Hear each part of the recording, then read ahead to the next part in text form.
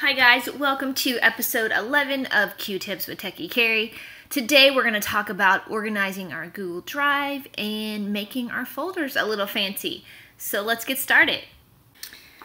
Alright, we are going to start in our Google Drive. If you are unsure how to get to your Google Drive, you can get to it a couple of ways. The first thing that you can do is once you get into your Chrome browser, you can jump over here to what I call the waffle. You're going to click here and you can go to your drive.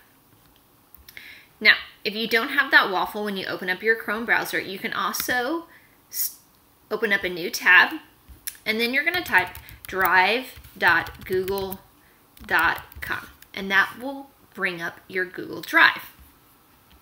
Now, I have 3 drives open, so I'm going to go ahead and eliminate 2 of those. Your Google Drive is where you're going to house all of your pictures, your Google Docs, your Google Sheets, your Google Slides, PDFs, any movies that you have, any screenshots, any screencastifys, anything that you want to save, you can save inside of your Google Drive. Now today we're going to focus on folders, and we're going to make our folders a little bit fancy. So the first thing we need to learn is how to make a folder. We're going to start with the New button. So you're going to click on New, and then the first option is Folder. Now, Google's going to ask you to name it, so let's call this one Q-Tips and hit Create. And if I scroll down, you can see it right here. So if I'm a student using Google Drive and utilizing folders, one of the first things that I have my students do is recolor the folders. And it's really easy. What you're going to do is you're going to click on a folder, and you know that it's highlighted because it's kind of blue. See, if I click on that one, you can see the difference. And what you're going to have the kids do is you're going to have them cobra click. Remember, that's our 2-finger click. If you're on a PC, it's going to be just a right click. And then you're going to have the option to change color. Now, I have all of my students, if say I'm teaching middle school, I have them create folders for all of their different classes, and I have them color them all different colors, so it's easier to navigate, and it can quickly look and say, okay, green means social studies, red means math, and so forth. Now, an additional trick that's for students and teachers and administrators is adding an emoji to each of the folders, so that it's even easier for you to visually see which folder is which. And what we're going to do is we're going to jump over to the Chrome Web Store, and we're going to search for the emoji keyboard. Now, the reason that I like this one is because you are able to change the size of the emoji when you change the size of your text, so it's super handy.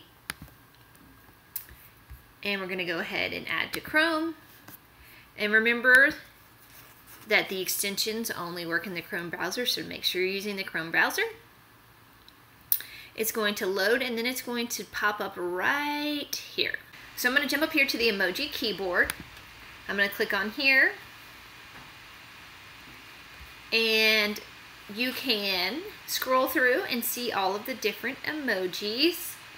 So let's pick a fun one. We'll just grab this one, thumbs up.